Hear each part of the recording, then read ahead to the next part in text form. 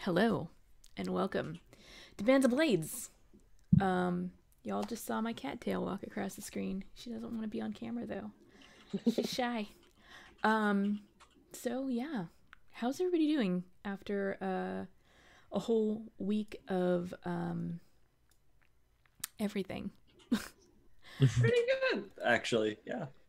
I'm very, very excited for this game, as usual. Awesome. Well, let's start with you then, Alice. Tell me, how's your week been? Anything exciting happen? Not super exciting.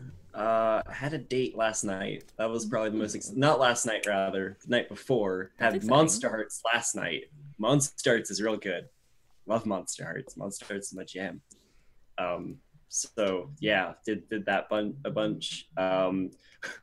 That game's an infernal, a hollow, a witch, and a fae. So just A lot of fire. That sounds like yeah. Wow. All right. It's Yeah. very, very good. Eric, did you say wildfire? Is that what I heard? I said a lot of fire, probably, right? There were two literal fires last session. Yeah. The witch set fire to the school, and the infernal set fire to a forest. So yeah.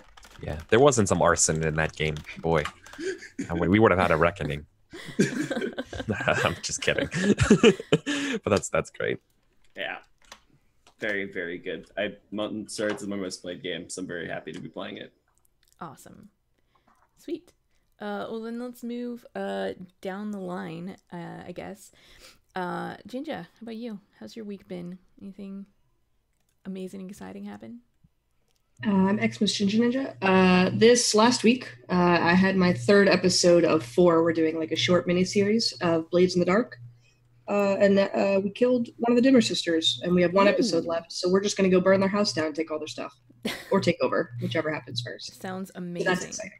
That's about it. That and moving in. Well, that moving is also exciting. Great. Well, welcome to your new house, I guess. Or is this your old house still? I don't know what's going on. Renovating everything. So everything got moved to one side of the house. Now I don't know where anything is. That's tough. Probably gone forever. Probably. How about you, Eric? How are you? Anything exciting things? Yeah, because hey everybody, I'm Eric. I'm a tabletop streamer, designer, and tabletop show producer.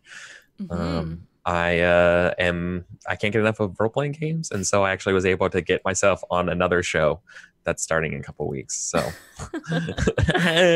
oh my god, I got so excited thinking about a character for it though. Ugh. It's so weird being like someone who's mostly always a GM. So like when I finally now get to play a lot, I'm not running all of those games. I'm in like 10 games right now. But I can't do it. Like some of them aren't streamed, some of them I'm not producing, some of them, nah, it's okay. It's really easy because I can't do as long as I'm not the DM and producing it. Because when you go from like 5 games of being DM and producer, you can literally do anything. You just it's like apotheosis level of just like I can manage so many things now. You can just stay on top of it all. But I love it. I was doing 8 games for a while, and that was quite a bit. So. Yep. Yeah. Back in Yeah. This is super late news, but between last time we played and this time, I beat The Witcher 3 and then I beat Hearts of Stone, the expansion, and I loved it. Nice. I finished reading the 4th or 3rd book of the Fafhrd and Grey Mouser series, and now I'm going back and reading the 2nd one because I don't read them in order. I just read them based on if they're good or not and like good things I've heard about them. And let me tell you, those are really good books. They have a lot of problematic stuff in them, but they're also aspirational, I think, for me as a GM in a lot of ways, because like Lieber is like aggressive when it comes to like cutting to the action. It's very Blades-like in that way. He's like, nope, okay, time goes, and we're at this thing now.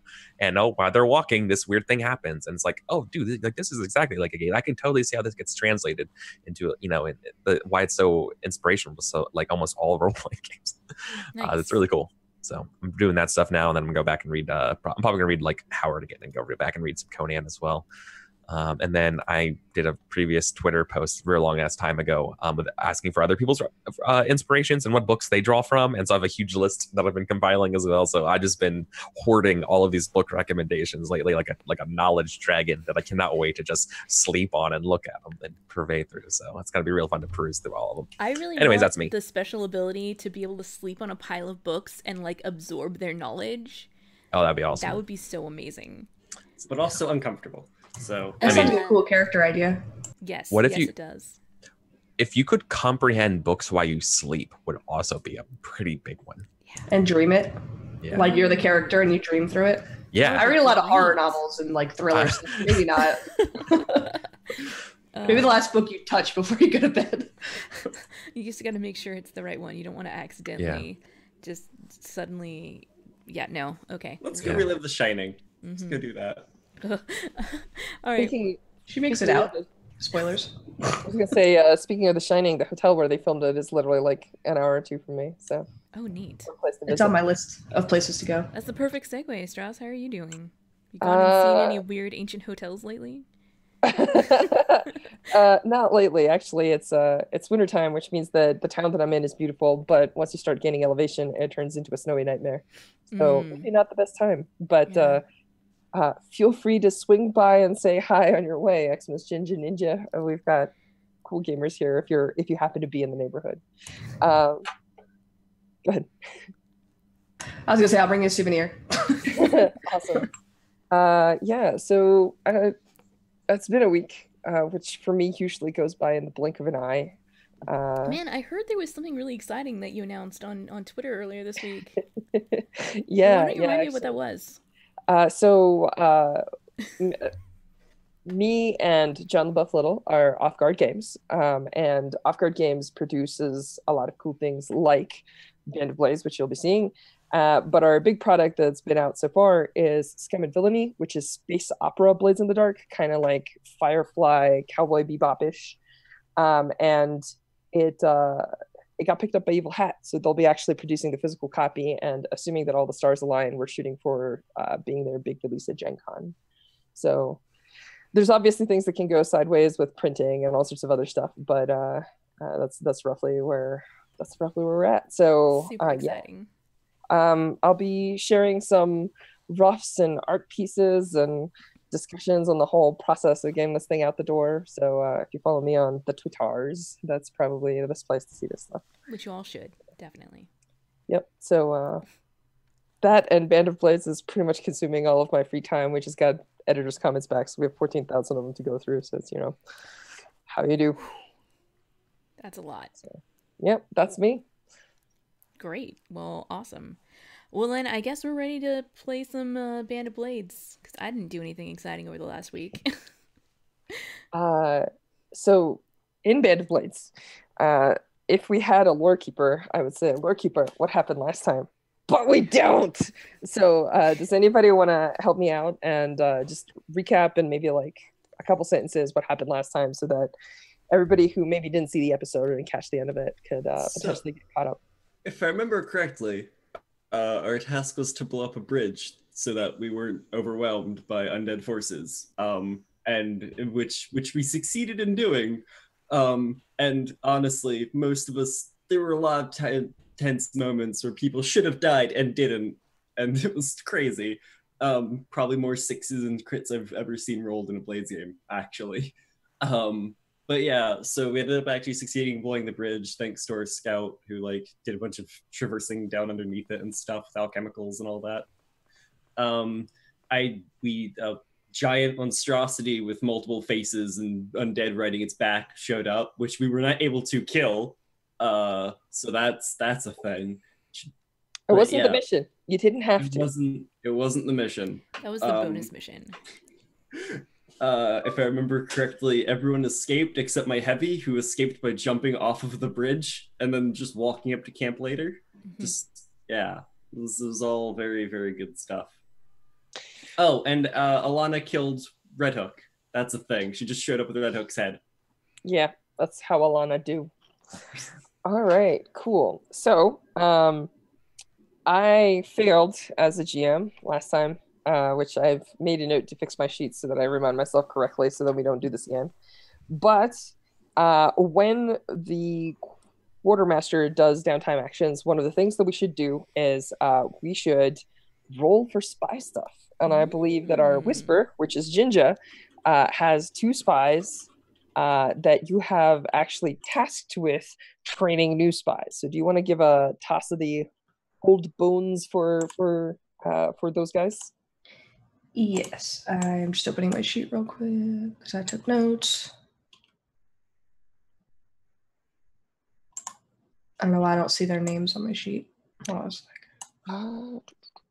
I know I sent both of them to be trained.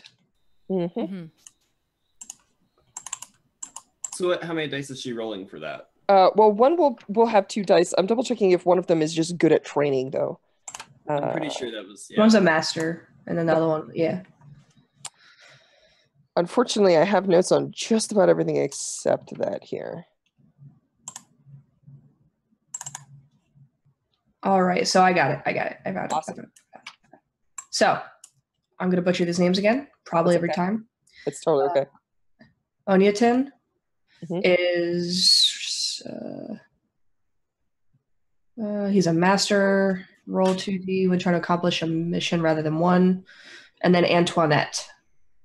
If I recall, Antoinette is actually good at training spies, Recruit right? training. Yep.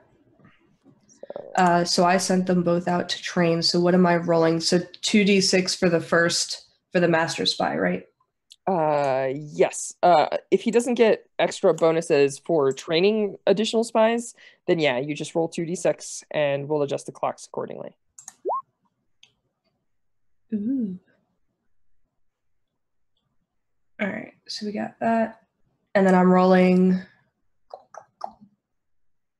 +1 segment per roll. So I'm rolling 2d6 plus an extra segment. You got it. Okay. So she will always, let me double check. They are recruit and train new spies is an 8 clock. Yep. Okay. All right. All right, so you got 6 for the first one, which is 3 segments. And you got a 4 for the second one, which is would be 2 segments, except that Antoinette is really good at her job, so that is 3 segments as well.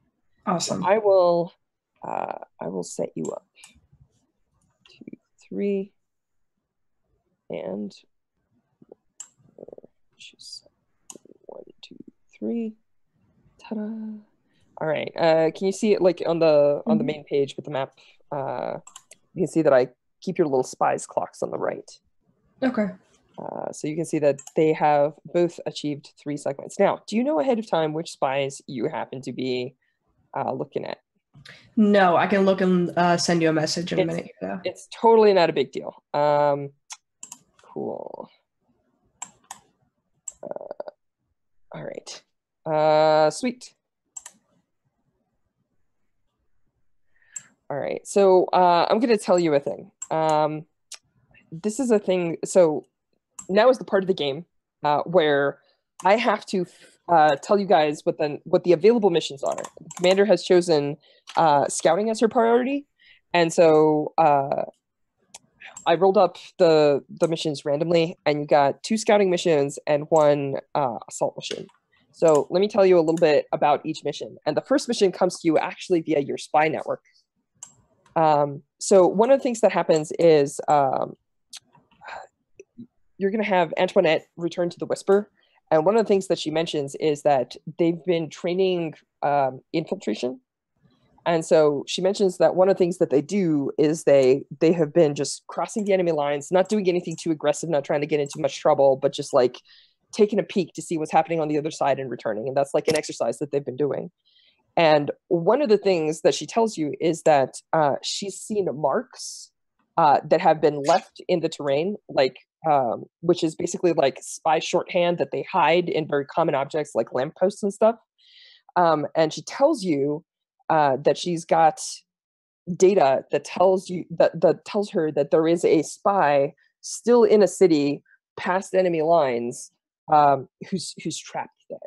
And so the first mission that you hear about is actually it's an exfiltration, which means that you go in, you grab a person, you get them out, right? So it's there's a spy in Carlsberg who's been trapped there, and he apparently has valuable information, but he can't get out on his own. And so your mission is to go in, recover the info, and get out. And this will provide time and intel. And what this means is that the commander will get 1 intel, and also your clock will tick backwards by 1. And if you do not do it, then there is a chance that the undead will deploy certain weapons you may not anticipate, and the Legion at the base will be hard hit, so you'll probably lose some people. Okay. The second mission that you guys hear about is there is apparently a local resistance. And one of the things that the Legion is trying to figure out is how to get out of this place. So the routes to the north are slowly being cut off. Blighter is moving her troops, starting to monitor the paths, trying to lock down the main roads and other things like that, which means that instead of just making a mad dash for Plainsworth, the Legion is going to have to probably fight its way through, and it's going to be extra hard. This is manifested in the rule for the Western Front, which is that you roll with an additional die when you roll pressure when you advance. But there is a local resistance that has been fighting them that has paths that are not known to the undead. And you folks have not linked up with them, so you can't like talk to them regularly, but your scouts have reported that 1 unit of theirs is in a town pinned down by Blighter's forces, and if you can rescue them, you might be able to convince them to give up their paths, and that will give you an easier way through. So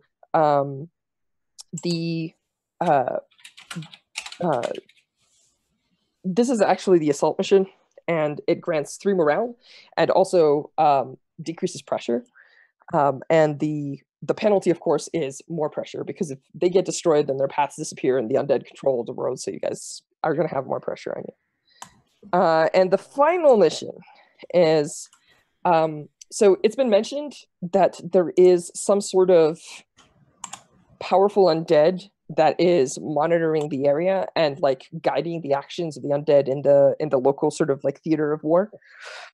And the scouts report that there is a specific undead called the Doctor. It is one of Blighter's minions.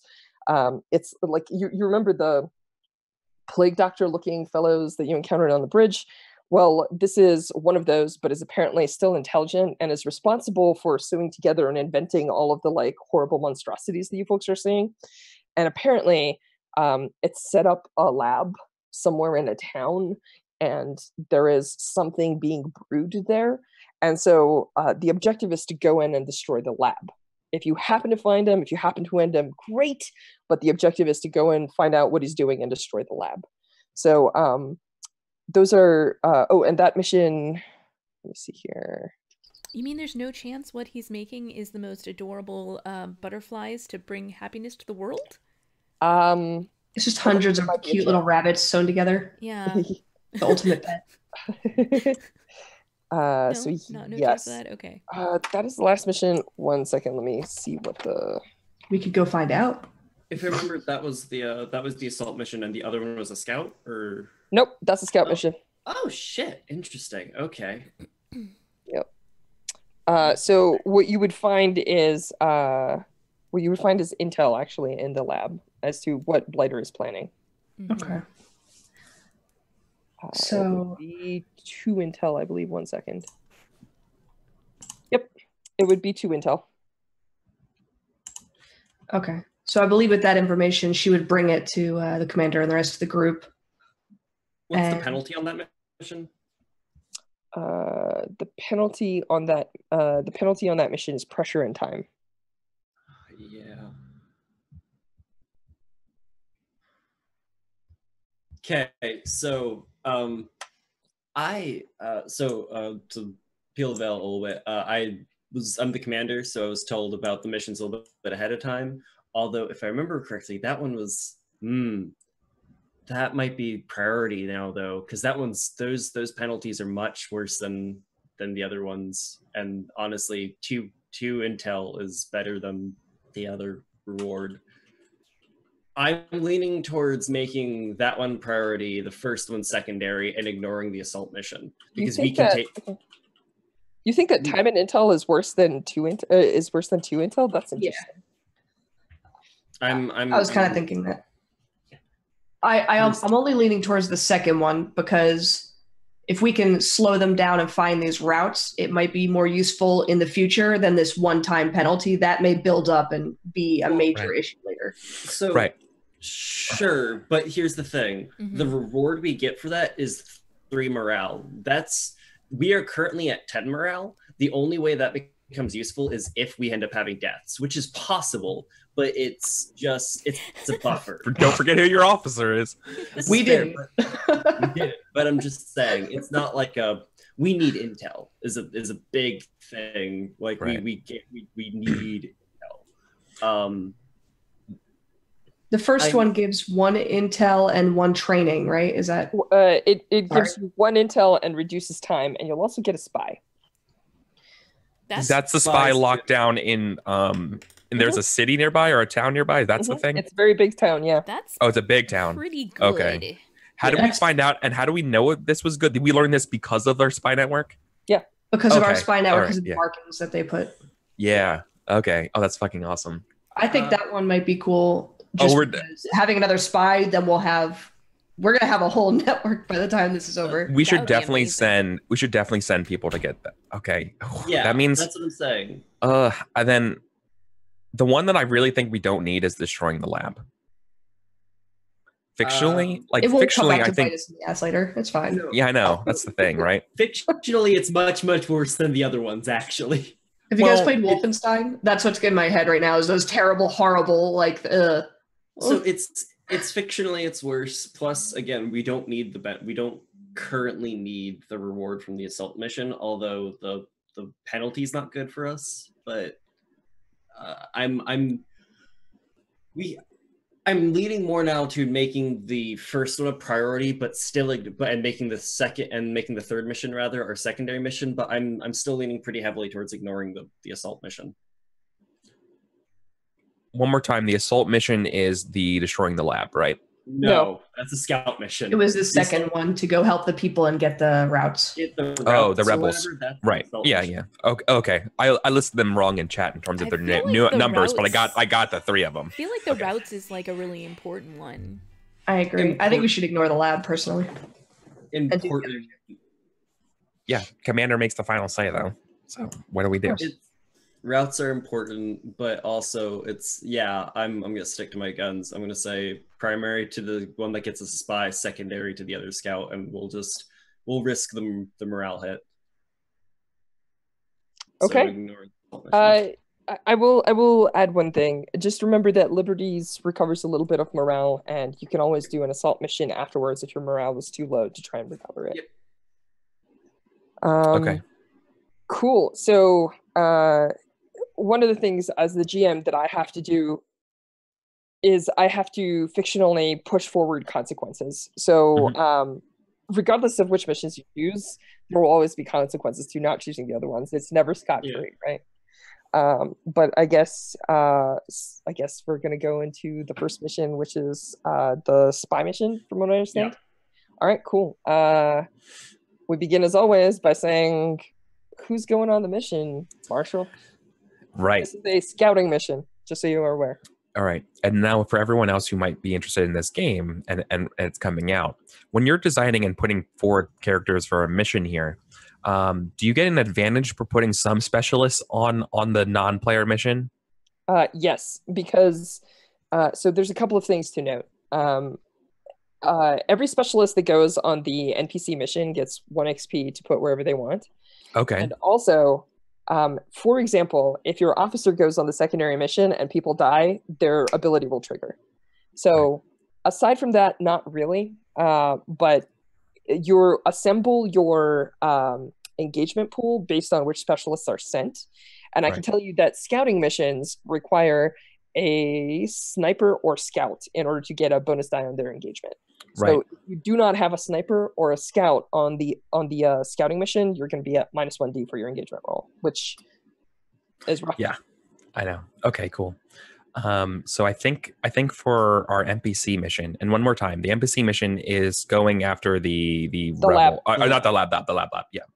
All right. Yeah, going after the lab. I think we're gonna send our scout and our medic on that mission to get some experience. Wow, I didn't see that. Then part. leaving our. I thought the medic was going on the primary. I was thinking about it, but like, I'd rather have our sniper I'm and our honestly heavy. kind of surprised that the officer isn't going on the side mission to get all that sweet somebody's gonna Yeah, die you know what? XP. Fuck it. You're right. And the medic's coming with us. Officer minus medic plus officer for that Got it. roster. Okay. Uh-huh. And then I need to come up with and let me see my rookies and see which ones I want to send over on it. I got Albra, Neen, Verdant, and Jenny. You can just say I'm sending X squad, and we'll handle them when we get there. It's not super relevant that we go right now, but we can. Oh, okay. Oh wait, red flying lotus. Yeah. Yeah. So that's Vulture Squad, and you apparently have also decided that you have something called Crow Squad, which we haven't fleshed out, but we'll do it probably when we get to the secondary mission. I'll during the first break, I'll just make some rookie sheets and you can name them. Okay, perfect. Okay. Yeah, then let's just not worry about it, and then the rest of them are going to be filled in with NPCs. Cool. So which squad are you sending? Primary mission. Are you sending Vulture Squad on primary mission?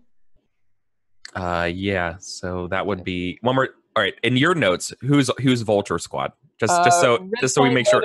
Red Flying Lotus, Zenny, Verdant, Neen, and Albra. And there is a squad called Crow Squad, but it currently has no names, and it won't until it goes on its first mission. Okay. If you go to the player sheets where you see all of ours, it's that top part. I just noticed that. Inches on top of her game. All right. Yeah. So one squad. Okay. Yeah. Okay.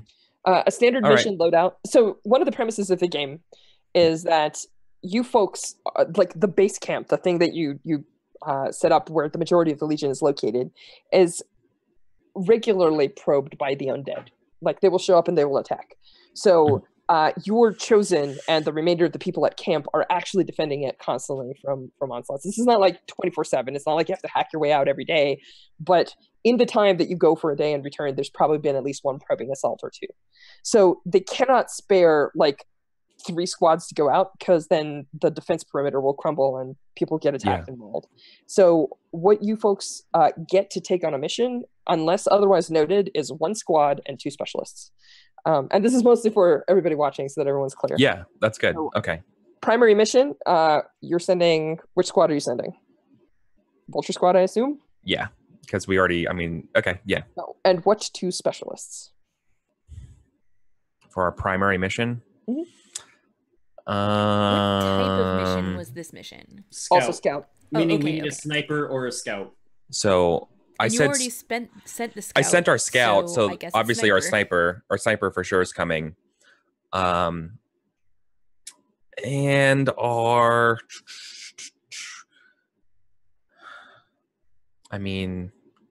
my gut wants to say medic, but if there is a spy who is in trouble in the city, there is a higher than average chance that they are injured, and that's part of why they can't get out. Right. Okay, then yeah, no, definitely it depends on why why they're entrenched there. If they're like surrounded by undead and just can't get out due to pressure, then you want a heavy with a bulldozer. Yeah. Be aware that if you go on a scouting mission and heavy load, you take a penalty. Right. Okay. It is possible. In our other mission, we definitely had a heavy go. I just had to wear light armor. So I'll point out, my whole heavies jam is they took mule and huge, so my medium load is like 7. Yeah, it's a normal person's heavy load. Yeah. Or whatever. No, 8 rather. Sorry. Let's do. No, I think we're gonna do. Your normal load is more than most people's heavy load.